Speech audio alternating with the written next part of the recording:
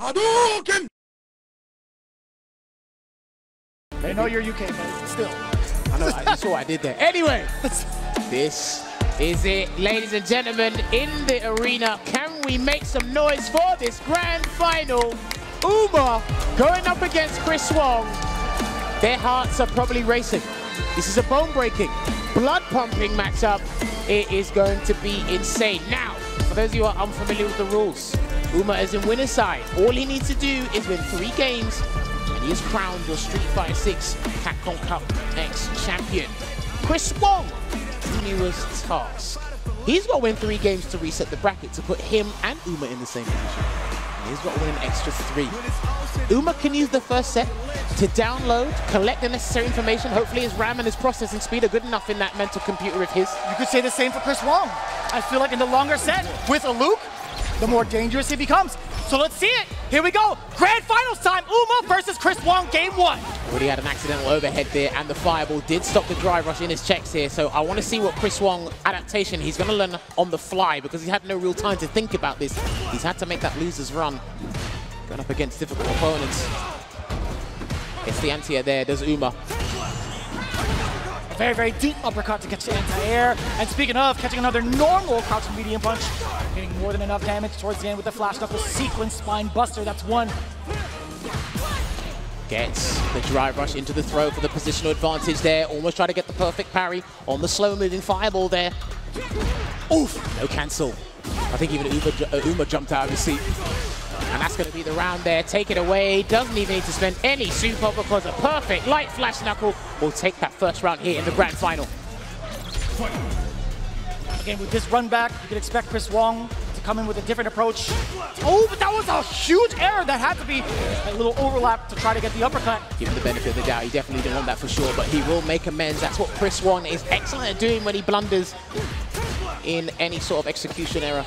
And there's a forward throw there, gets the punish counter and the meter gain. Drive reversal. He's trying to activate something there, but it didn't quite work out. Uma. Very deep and this is going to be huge. Feng Shui engine. What's the defensive choice going to be like for Chris Wong? He's sitting down. He's keeping it steady. Oh, the juggle. That was huge. What a pickup from Uma off the anti-air. On the same side, still great block from Chris Wong. But life is winding down, and so is the Feng Shui. But this is what he wanted to target in, and gets the throw. That was not a punish, though. And block on the overhead. He's trying to get a perfect parry instead. Can he burn him out? The combo should do it. No! He didn't want to burn him out. He's saving it because he wants to take the game. Oh, damn, that stare down. That respectable, wild stare down there from the 2. Staggers the light, gets the grab. No shot! Perfect parry! Ain't no way you're trying to do that at the last second. Uma completely ready for it. In fact, that's what he did towards the last end of the first set in winners finals against Chris Wong. Dude, the fact that he's ready and calm to do that at this late stage in the tournament, props to him, man. So many people would have capitulated in that scenario. And there's a DI. A very rare drop from Chris Wong. This is going to be everything for Uma. He might get the burnout. He does secure it. This is why I think Feng Shui is pretty decent. He gets the fuzzy jump medium punch. The anti-air as well. He's got to deal with this. He's going to harass him to hell. There we go with the stand medium punch. There's a forward throw. Throws it out just in case he's going to check with something else, but it didn't quite work out. There's a delay, and here comes Pale Rider. It's going to fully refresh that drive meter there for Chris Wong. A little bit of a difference. It is critical art territory. Chris Wong, what are you going to do on offense? You have your gauge back now. Block on the overhead, low on drive gauge. He's trying to run away, so he has at least 2 bars to work with for something, Uma. 1 drive rush cancel from either of them will do the trick. You see the patience from both ends. That was a little scary. And a little bit of the stutter step too. Chris Wong, immaculate spacing to get the stutter against Uma. And that was off of a crouching light kick. Well, this is the big thing, especially at this late stage and high level of the game. Your drive rush cancels from light are such a turnaround. They are such a pivotal thing to use because it can go into heavies because of the extra frame advantage you can work with. And that's what's been saving Chris Wong time and time again. There's a drive impact there, and he's going to go for the jump conversion instead. This is a pretty decent damaging conversion there from Uma. Oh, that was slightly delayed. You did see the counter hit as well. Uma, it's a dash up again, enforcing the point with those lights, or excuse me, with the pressure instead. Forward throw, punish counter. Uppercut. No, well, okay. He still got it. That was actually so slick for Uma to go for the crouching heavy punch anti-air. Nothing too committal with Tencent Rin, right? Because Chris Wong had the option to go for the air flash knuckle. Slowing it down there, throws out an OD fireball in the neutral. Chris Wong still trying to do it, and that looked like crouch fierce drive rush cancel. I think that was the button I saw. There's a delay, blocking it out here is Uma, trying to get out of the corner here. There's the neutral jump. He's got to be careful as well. Still holding it down, trying to find a drive rush cancel in some way, and luckily the stopped that. But Chris Wong capitalizing the whole scramble. Very deep in that safe jump with the hammer. At the same time, so deadly. Respects. And the counter DI for the round. That's going to be brilliant, and we've got to give props because the prior sequence, he actually allowed Uma to get a regular jump, but he thought he was going to do something else like the Shah was doing earlier today, and he was able to block it out and get punished before he had to do that counter DI interaction. Very high-end risk from above. Let's see if Uma ever goes to that tactic again. In the meantime, let's take a look at Chris Wong and the way he's controlling the... Oh, what in the world? You react to the flash knuckle? Oh, that was beautiful. That was actually beautiful. That it was beautiful, for sure. So was that. Perfect parry, puts him in the corner, can burn him out. And that's why he's trying to avoid getting burnt out. You're gonna have to make a choice, do it on your own volition. Oh no, never mind, Chris Wong's gonna do it for you. He's gonna confiscate your drive gauge with the eraser. And he's gonna get a nice little Oki situation here. Back dash! What a read defensively. It's gonna be the feng shui engine. Let's see what Uma can make out of this. The corner carry, safe jump. Significant as well. Oh, yeah, that was hot air. He didn't have anything. He didn't have any sword. Zero Fukaji to the tank, and also 0 life left. Chris Wong with a dominating 2-0 thus far. Well, I wouldn't say dominating. That was actually player to be galvanized into doing something they don't want to do. And Chris Wong, his mental fortitude right now is amazing to see. Let's see if Uma can turn this around. Stand fierce into the drive rush cancel. We'll get that flash knuckle conversion across the screen. Ooh. Tries to bait something there. I love the high-level players doing drive rush cancel into specials, even if it helps level up something there. What a snipe out, too, with the heavy. Chris Wong immediately seeing green, immediately passing out into red for Uma. A lot of damage coming in. Yeah, he's going to be facing about this as well. He was looking forward to that fireball. He was trying to escape, but that roundhouse chase down after the drive rush. Sneaking in the drive impact as well. 10-cent Rin. What are you going to do about it? Backdash there, and he didn't do the jazz, but he gets a second chance, and that missed. The heavy release missed, and that's going to be blocked. That's going to be parried. Even more so. Uma with the retaliation on the board. First round of game 3. Oh, damn! I like that. He immediately stopped the momentum to stop the drive rush check from the crouch and medium punch there from Luke Uma. And again, dashes into danger. And again, trying to go for the anti. They haven't been working against Chris Wong. I noticed against Chris Wong, they haven't been working, and he tried to make amends, but it didn't work out. And Chris Wong is going to build an abundance of super meter here, but he's going to do a safe jump instead and deal with this the honest way. Oh, wow. I was going to ask, does Chris Wong force the critical arc out of Uma with the drive impact? No, instead, still manages to clip him. I was talking about in the corner, right? You have a character in burnout, you have such a significant life lead, and there's a critical arc stock. I was wondering if Chris Wong would have gone to that decision. But either way, that's all said and done with. Into the next round, Uma still sitting at 3 bars, Chris Wong at 2. Great defensive sequence there from Chris Wong to regain the drive gauge lead here, and he's just waiting for anything, some movement to react to. Rotic again, almost got the drive rush light punch there, didn't quite work out. I see Men RD do that a fair bit. He was talking about that earlier in the hotel.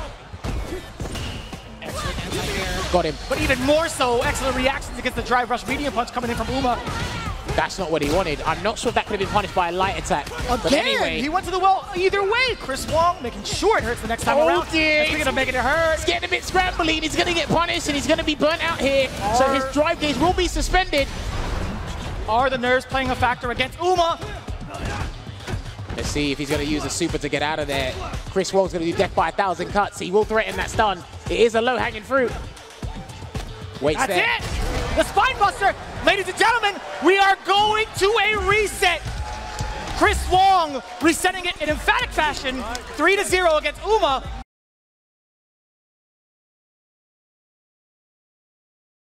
What are you gonna do now? That's the question here. Taking a sip of the water, staying hydrated. Stay hydrated, gamers at home. That is super important here. I think even because it was 3-2 in the winner's final, that could have gone either way. And I think after that point, he said, okay, I know what I must do if I get my potential run back, which that has come to fruition here. Dominating fashion in this first half in the grand final. So this is our final 3 games here at Capcom Cup 10. Somebody is earning $1 million after this first of 3. I am so glad we are commentators because I would not want to do this. I felt under pressure the moment I walked through the door, Jammer. That's why I'm not a player. So, let's see. The beginning of the end. All tied up again. Losers bracket for both here in the grand finals. Uma now brought down to Chris Wong's level. Let's see if he fires on all cylinders right now, and he goes for staggered pressure here. Loses a lot of drive gauge in the process. Or something, and a hard read there with the jump. He wasn't doing that in the first game, and that was a read on the Sandblaster for sure. And I saw a backdash there from Chris Wong that gets punished. He's going for all the OD moves there. Is Uma. Again, look at this. Got to bait something. A huge difference in aggression. Chris Wong not ready for it just yet on defense, and this is going to be great. You know, Uma, he could take this damage, but what happens after this situation with the advantage on knockdown? Excellent defensive choices and the punish counter. You know what? Either way, if it was a fireball or not, even in normal, Chris Wong didn't have enough life to retaliate with a DI of his own. Well, Chris Wong reeled back in his seat because I think even he was surprised at that choice that Uma made, but he's got to switch things up, and boy, has he done it and delivered in spades in that first round. Get the crouching medium punch there. He's looking for the conversion there as Chris Wong, but Uma's making him block, so he has to change his mind. Suppressor didn't whiff. Oh, the uppercut. No slam dunk there as well. Walks forward there, and then walks undone. No punish counter, but he got something to work with. The punish counter is there. Another, actually, he's going to back away. No big conversions. Thankfully for Uma's sake, to walk out of the corner without any big damage. You get all the real estate to work with, so I think it's the safest and most conservative choice. And here comes the Feng Shui engine again, and he lets it rock, the delayed hit. Oh, that was a counter hit. Was that delayed from the side of Uma, or was Chris Wong just really adamant about pressing the button? Let's go for a safe jump there either with the jump medium kick. Throws in the fireball to cover the entry. Still not throw teching there as Chris Wong. He's not panicked yet. When he starts throw teching, he'll panic. He's holding it down here. Uma can't take an action just yet. Chris Wong knew that. That's why he's trying to make sure he does as much drive gauge damage as possible to keep him in the amber. But all systems go with the green. Just weighing it out here. I think for either player, any single hit confirm can lead to destruction, and Chris Wong is threatening that with that exact crouch medium punch within the space. He's threatening the ranges. Still resilient on defense, exuding that patience there, and there's a trade that was fine. We can take that, but Chris Wong might try to bait him into doing a button and catch him with the second crouch medium. Let's find out. With less than 10 on the clock, we're going to see some really antsy movement. Back throw. I think Uma's still got the lead, and now he doesn't. Yeah, he parried with 2 seconds on the clock. That was a very interesting decision. I'm surprised about that. Got Chris Wong the round. Good pressure there. Almost in burnout in 90 seconds here is Chris Wong. I know he's got 2 bars, but he's got to be very careful. He's got to make sure some sort of attack connects. Ooh. No anti-air. I totally understand that because how Uma had delayed his dive kicks. I totally respect that decision from Chris Wong. And even more so, the buttons from Uma on the way out. On wake up, now we got the low forward. It's time for the Feng Shui. Let's play indeed. Here comes the safe jump. Oh no, he goes for an empty jump instead. The super gauge is actually depleting rapidly here. Gets the overhead into a store, and he didn't believe in it, but it wasn't the juggle version of the Fuha store. Man, he's gotten so much damage after, what, 2.5 sequences? Still not going for the rising uppercut anti-air there, and he's just going to hold it down here, Uma. He's got to be very careful. Ooh, that could have been whiff punish from Chris Wong. Still blocking it out here. Lovely defense here. Doesn't get the perfect parry, but yes, I'd send him away as well. I do not want to deal with a Chris Wong with low vitality, and he gets through it. Wow, what a smooth criminal. This man reacted to the Sandblast with a drive rush, and even more so, OD 10-10 rin for the invincibility. What a play from downtown. He's lucky as well because the combination of having a good hitbox on the uppercut, and it's a forward-moving move. And of course having the hurtbox on the Sandblaster. It worked out for Uma there. 1-0 in this grand final reset. I thought we were actually going to see 4 games from the bounce from Chris Wong. No lie. And roundhouse there, safe on block. Away again, hits him with the forward fist. He might have to utilize that a little bit more in the neutral to kind of get Chris Wong to think about different buttons to use. He's readjusting his spacing because of that button until he runs into danger there. It will be the flash knuckle conversion. Again, the anti-kill option for Uma. It really hasn't. It really hasn't worked. For any of the juries against Chris Wong specifically. All right, that's going to be the round. Does he need his level 1? There's the Vulcan Blast. He puts one round on the board in this game 2 of the grand final reset here. Does Chris Wong. Damn, the mental stamina these guys have is ridiculous. I was just about to comment on that. Chris Wong still firing on all cylinders with the offensive sequence. Now you get the corner pressure. What's it going to be? Uma tried to maybe walk out. You did see the low get checked from Chris Wong with the full conversion. No, sir. No hammers here. All Tencent. Denied. And there comes the Feng Shui again. Doesn't want it to drive reversal because it'd be a lot of drive gauge. And he swatted him away like a newspaper to a mosquito. Takes it straight to the corner here. Lovely safe jump there from Uma. Drive reversal, keep him there. This is good. Forward throw. Even got the backdash towards the end of it, actually. Challenges immediately after a frame advantage button there with the stand medium punch. Look at the spacing, yeah. Right under the timer, right? That's the sweet spot for a lot of the players to check the defensive maneuvers from the person in the corner. But the jump, oh he puts himself in there now. Man, the bravery after that. Walk up, scan, jab. What? Oh, a tick throw. Dude, that connected. It did connect. Crazy late there with the active frames of the stand like it. One hit from Chris Wong should do the trick, but Uma gets the hit first and he takes the round. And that was actually rather sneaky, right? After the stand jab, it was Chris Wong's turn to press a button, but I just don't even know what button it was. Or maybe it was too late because that standing medium punch shouldn't have clipped him as a frame check. True. Moving on to the next round here. Drive reversal on a sandblaster. Interesting. I guess he wants to space and store up as much as possible before he goes right back in. Drive rush in there. Wow, that was sneaky. That was so early. Well, these guys have actually been catching each other off guard a little bit with the really close drive rushes into mediums or lights. He tried to do it there, Uma. Charges up. I wonder if he tried to trick him into doing something. Not sure, but he gets a punish count throw anyway. We're going to see a Feng Shui engine soon. And he baits him with the stall. Yeah, he baits him with the stall. That's huge. And he's going to do the Feng Shui engine. And it looks like, all right, he's going to go for a different conversion here instead. Let's see what tricks he got. I know there's a stylist.